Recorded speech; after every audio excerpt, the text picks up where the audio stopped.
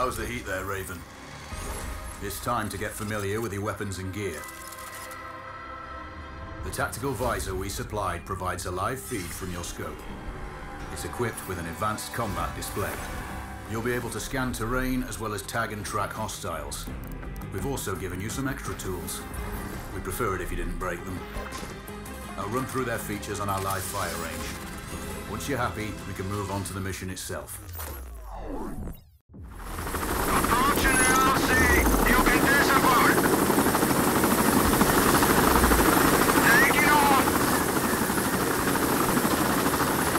Calibrate the mask's display to your biometrics. There's a training rifle ahead by the OP. Pick it up and let's pick you take a prone position. Switch on your binocular display to enable hostile tags. Tag the target straight ahead, your 12 o'clock. Tagging hostiles will give you their range and keep track of their movements. Your scope also. The upper left quadrant in your scope is a rangefinder. The target's height on that scale indicates their distance from you. It'll change according to your zoom ratio. Focus on your breathing. Splash this target. Hit. Go for the next one. Next target, you're 12, 300 meters. I know you're used to doing the maths for range wins. Good. Raven, find your next target. Adjusting your scope to target's range will improve accuracy. I've marked the distance for you. Set your scope elevation to 400. By calibrating your scope properly, you won't have to manually adjust your aim up or down to compensate for the distance and bullet drop.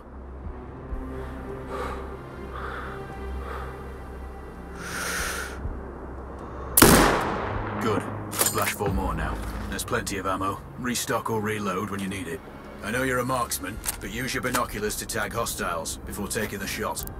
It'll give you distance to target to zero your scope.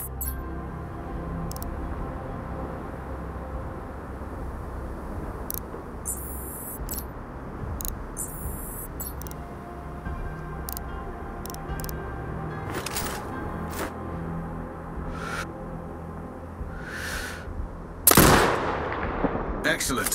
First target down.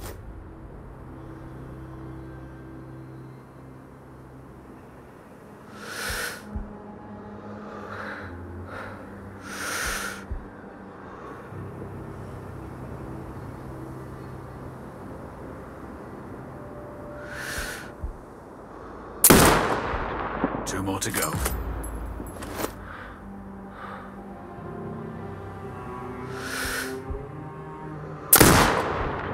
Not bad. One more to go.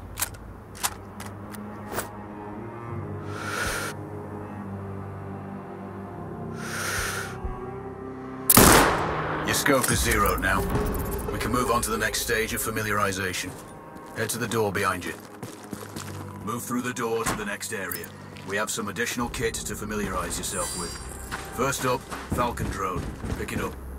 Select it from your inventory. The Falcon can see when you can't. There are 2 enemies behind that metal wall ahead. Locate and tag them with the drone. It has a limited battery life. But will Richard, the drone can hack CCTV boxes. We're looking into possible upgrades later.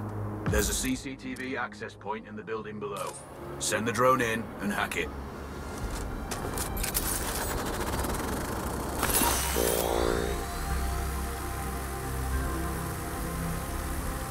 That interference is caused by a jamming tower. You're likely to encounter more of them during your missions. They're heavily armored, so don't try to destroy them. Just keep the drone out of their jamming range. Your mask's hood will indicate when you're close to one. Thankfully, their heavy armor does limit signal range. Use the drone to find an alternate route to the CCTV box.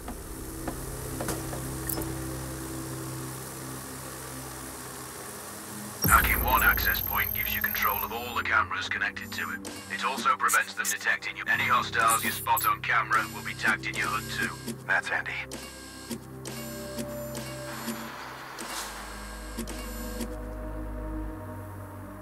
You're up to speed on the drone now.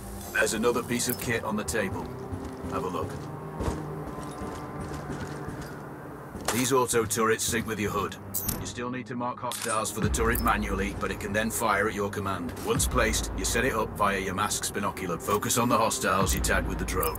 Then you need to mark them for your turret. Remember, turret marking is set exit binocular mode. That's all the new gear covered. We have a spot set up to test special ammo too. Or you can head straight out. There's a truck waiting in the back.